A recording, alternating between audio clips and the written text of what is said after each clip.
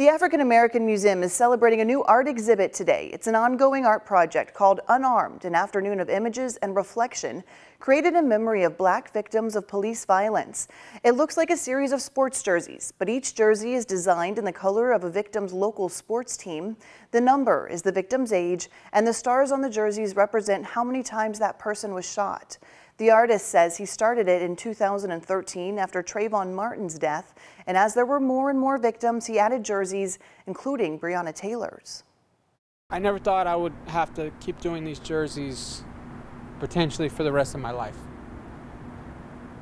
So every single time it's difficult to do it, but somehow in doing the work, I feel like I'm helping.